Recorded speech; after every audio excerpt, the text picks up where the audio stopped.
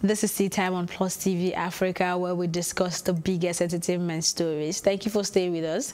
My name is Elsie Godwin, and I've got my co-anchors with me, Ifeoluwa Osunkeye and Nimi dekanmbi. Hey guys. Good morning.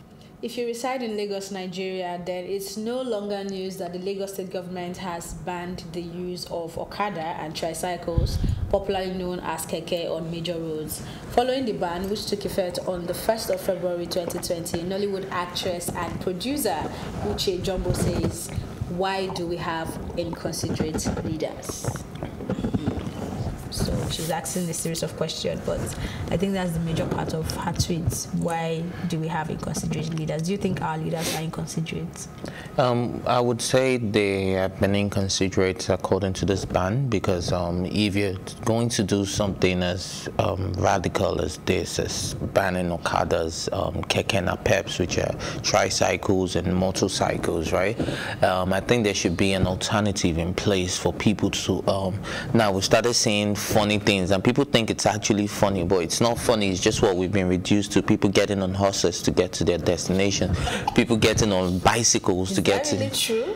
No, it's true. Oh. I saw one today. I don't know if, but at least I saw, no, not even one, I saw two. I saw a girl dressed nicely on her horse. Do you understand? And I saw another guy in suit on a horse. Wow. But I don't know if that's within the Oniru access, because obviously they're accessible to stuff like that. So I don't know if that's just the reason why that is happening around here. I don't know if that is how it's going to be everywhere in Lagos. I saw a blog just before we went live now, and it was a series of horses. Let me just say plenty. It was like people were on leads and they're saying that's now. But I don't know what the Lagos state government hopes to achieve with this. They want a mega city, a saint city, but things don't just happen. I have a feeling this is for a lot of purpose. people have been asking the people in government is what is supposed to be the alternative, and they keep saying we are working on the alternatives, and that is why I have a problem. I'm not saying don't ban Okada. If that's what you think is best, fine, but what did you expect? What was the alternative to fill this gap that is apparently open in the transportation system? In fact, having keke and Okada was not even filling the gap completely. Now it's like a lacume, and you're saying they are coming. We are launching 65 buses. Do you know how many? Do you know how many Okadas you took off the road for you to replace them with 65? And you say, and even those buses are not going to go to certain areas. Certain areas that Okadas can get to. I think for me, I'll first of all say that kudos to Uche Jumbo, because she's the only celebrity that we have spoken out publicly. Yeah, I mean, I was thinking about it yesterday, and I'm saying, so because it doesn't concern you, it's almost like because it doesn't concern them, there's nothing. And again, I would say that what she said and what the government has done is just a hint at the fact that the people who are in power don't really care about the average Nigerian, because when you are setting rules or you're setting laws or whatever it is that you're doing, it should be for the people. It should not be because we want Lagos to be a mega city. It should be, okay, we are creating a plan that can serve the people. Let's listen to what the people want. There was none of that. I don't think it's a case of them not thinking of the average people. I think it boils down to incompetence, because now some of the arguments that the troubles the Okada and the keke people have caused, when you go to places like Igbobi and hospitals, the statistics are there, like it is massive. Like people have lost their limbs, their legs and all that due to the recklessness of these drivers, right? We understand that you want to keep us safe, you want to keep us alive, but the level of negotiation and conversation that went into this, I think it happened within a group of incompetent people. Because if you're competent, then you need to have done the legwork. Don't just sit in your office. Do the legwork. Understand the areas that have these issues. Because there are areas that you've taken keke and bike away, and there's absolutely no means of transportation. You need to walk. And how many people can walk? You know, so you can't force a certain lifestyle on people. And some people are saying, oh, it's now good, Lagosians will exercise. Sorry, it is not your your place to tell us how to exercise or when to exercise. I know exercises are good, but I don't want to exercise when I'm all made up and going to work. If I want to take a walk, I know when to wake up and take a long walk, not when I'm going to work. But I think people should also get educated on these bans, because there are certain areas that the Okadas have been banned, but because of the law enforcement agencies we have, and they don't even regard that. Even in an area where it's not affected by this ban, you still see people seizing or impounding Okadas and kekes because they're trying to make money, even though they know that, okay, you have the legitimate right to be on this road. I even saw a video of them trying to impound a delivery bike, which is absolutely wrong, because the delivery bikes are not affected by this. And I saw a tweet from the special, I think they call them SSA, I don't know if they're advisors or whatever, or to the governor on media. He was saying that they should reach out to them if anybody tries to impound the delivery bike, because it is not part of I think we're just saying behind the scene that, imagine if this happens and then you can't get your deliveries to you. Like, what are you going to do? So everybody will have to drive down to these places where you order online to go and pick up your stuff. You also mentioned something very important, the law enforcement people. We know how irrational they can be and how they take things out of control. I mean, even a street that is not part of this ban, they just go into it because they feel like if they pick one or two bikes, they'll be able to get some money from it. You know, the corruption is deep in that side of the economy, and I just hope that they can really come back to the table, because I think conversations need to go back into what they have done. We also see protests from the what do they call them now? Go-Kada, Max, NG, and all that. They organize. They're actually affected by this, because I feel like those people are even more regulated. They have see them wait for they have all the traffic lights. I see, like, they don't just. They've been following the rules. I see them ensuring you have your helmet. And at some point, they said they follow all the safety rules. They said the law was 2,000. What's the bike specification called? Something 2,000 DS or something. And theirs is about 2,200. So why can't they be allowed once they are regulated and can assure you that they won't go beyond a certain rule? You know, initially I thought it was a business strategy for this online bike, what's it called now? Services. Biking services. Yeah, so I was thinking, okay, it was a strategy to get more people on those applications so that you request your bikes and then they make more money. And I was thinking, okay, it's one of those things that the government, the corruption, do you understand the corruption in the country? But when I now realized they banned them, I was like, so what exactly is going on? Because we've seen a lot of people complaining. People, they call them rants, but they're not rants. It's just your pain. It's who is wearing the shoe that would know where she was making 20,000 naira daily from driving. I think she was on the Go-Kada platform, and she used that to see herself through school. ND in school, and now she's on IT and she's supposed to go back for her HND, and she doesn't. You know, it's a sorry case, and I just hope conversation. It's already resumes. bad enough that the people that ride these Okadas and Keke Napeps are uneducated and desperate to make money. Not all of them are uneducated. No, okay, let me be fair and say not all of them, but majority are uneducated and desperate people. Now, it's not right to generalize that, but I'm saying this because what would actually push a person to be riding Okada or Keke Napep is unemployment, especially for those that are educated, and survival. Do you understand? So by the time you take their source of livelihood, some of them live in the ghetto where they've avoided peer pressure, they've avoided crime by having a daily source of income. Now, do you want these people to now fall back to those? Because according to the Lagos state government, they said they want them to learn more skills, bricklaying, plumbing, all those kind of skills. That's the reason why. They said they realized that most of our youths, instead of taking to learning those kind of skills, they are now like doing Okada and Keke Napep. And then they should get on the bus conductors too then. But I just feel like, while I feel like the Lagos state government might have good intentions, whatever it is that they have done, they did not do it proper. Yes, they did not think it through. And what they have done, being incompetent. What they have done is to just leave a lot of Nigerians at the mercy of. Going to stop. I just hope that they come back to the table and discuss and understand what they are doing, because I feel like they don't understand the gravity of what it is causing. Anyway, moving on to the next story. A recent report published by the New York Times suggests supermodel Bella Hadid was among the victims of sexual harassment by Victoria's Secret executives. The report alleged that models and staff were suffering backstage due to misogyny, bullying and harassment culture in the popular lingerie company and fashion show Juggernaut. It also detailed the alleged sexual misconduct by the former chief marketing officer, Ed Razek, who reportedly made lewd comments about Hadid's breast prior to the brand's annual televised fashion show in 2018. Following the reports, Razek has released a statement denying all allegations, and neither Bella nor Victoria's Secret has commented on the report.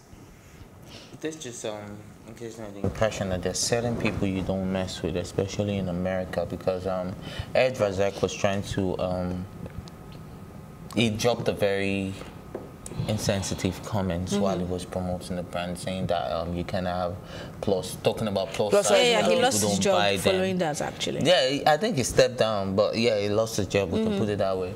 And aside that, said that they don't even have plans of transgender and they're not selling to the whole world. You get so I feel like there's certain people in America that you can't mess with, because when you make certain comments, you have to be very careful as an executive in any sector. And it's just crazy that if they want you down, they will definitely get you down. They'll dig up stuff. Now, this being an ongoing case where a lot of people have reported misconduct against Ed Razek, and even the billionaire of the mother company, L something. What's the company again? Something L. That's the mother company of Victoria's Secret. They've leveled allegations against them about their misconduct and treating women wrongly, the misogynist act and all of that. But at the end of the day, this guy kept walking impunitively, like nobody gave a hoot about what he was doing. Do you understand? But all of a sudden, when you make comments, people will definitely, especially in the Me Too movement era, and I think that you just need to be careful as an executive in any sector. Well, maybe I feel like you need to behave properly. Exactly. So even if you make a statement against a certain group, if there is no skeleton in your cupboard, anybody digging will not find anything to dig out. So if that's the case, well, all well and good. But if he did this, then I hope he pays for what he has done. Yeah. So Victoria's Secret is one of the biggest fashion companies. If you want to talk about fashion shows, laundry and all of that, Victoria's Secret is like the biggest. They've not had their annual fashion show in 2 years. They've not had their annual fashion show in 2 years because of the fact that they have stalled when it comes to inclusivity, body positivity. I mean, one thing that Victoria's Secret failed to acknowledge is the fact that times change, trends changed. Victoria's Secret was, people change. Victoria's Secret was like the hallmark of beauty, and then you see all of these thin models in beautiful, sexy. They call them angels, and then, but the trend changed. People were now moving towards more body positive brands like Savage and Fenty now. If you saw the Rihanna's fashion show, there was so much diversity. There were big models, there were black models, dark-skinned models. It was a celebration of what it means to be a woman. When it comes to Victoria's Secret, it's like there's this image that they already have of who a woman should be. So am I surprised? And they were trying to impose that. And they were trying to impose that on everybody. Am I surprised that there's misogyny or sexual harassment in Victoria's Secret? No, I am not. Because when you look at the message that they even put out with their branding, with the image, the models that they put out there, you know that they're already telling us a message. There were so many women who grew up, they could not see themselves in the models that were parading the floor. Now you see other brands saying that irrespective of your shape, irrespective of your size, you matter. For you. We have something for you. We have a brand for you. And for so long, people were calling out Victoria's Secret to do a line for plus-sized people. No, people are walking into your store, they're like, this is not my size, this is not my size. They are feeling depressed because they feel like, oh, they cannot be sexy. Now, other brands are now saying, okay, we can include, we can create products for you, but you are still stuck in your, this is the setting, this is the standard for what woman beauty should be. But then what he said, okay, you're not surprised. I'm not surprised about the misogyny. Him saying they have their target audience and all that. That's why I said they did not progress. Their target audience, this is statement, target audience. If you said it in 2000, nobody would really say anything. But times have changed. In the era of Me Too, and everybody, clamoring for a voice and representation, also coming things have changed. every business has a target audience. You have the people that you have in mind to sell to. So the only thing is, you see now, everybody and everyone, like every sector, so sensitive. Like the sensitivity is scary. Yeah, so that's why I said you need to be careful what you say. Because even if you think it, you can't say it anymore. Yeah. So maybe he should have said that in a better way. But I still don't want to believe that this is the reason this is happening now. But I think I still don't want to believe. Also, it's not just the reason. They have so many issues in Victoria's UK because they were also accused of starving their models. They had so many issues. Okay, I thought you said they had so many secrets in Victoria's Secret. No, I said they have so many issues because they were even, there were tales of models who had to go through extreme measures in order to keep their petite shape, because if you go out of shape, they'll be like, you can no longer, walk the runway. So I don't think it's more or less like, okay, we cater to only thin people. It's more or less like the pressure that we're putting on the models, and even and what they should look like. To explain this the way you feel, but I think it's your personal bias, though. It's time for a quick break. When we come back, we'll have more to discuss.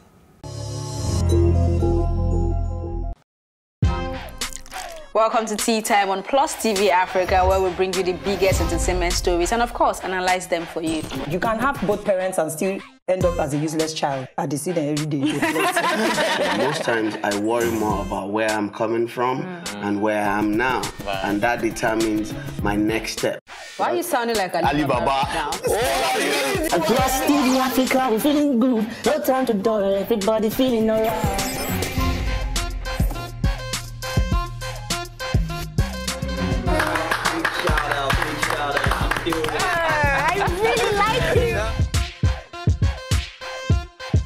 I still make music and people are still buying. Sometimes I look myself minimal IU. Akpala music is for mature-minded people. I got DMs sometimes from Malawi, like, sleeping early.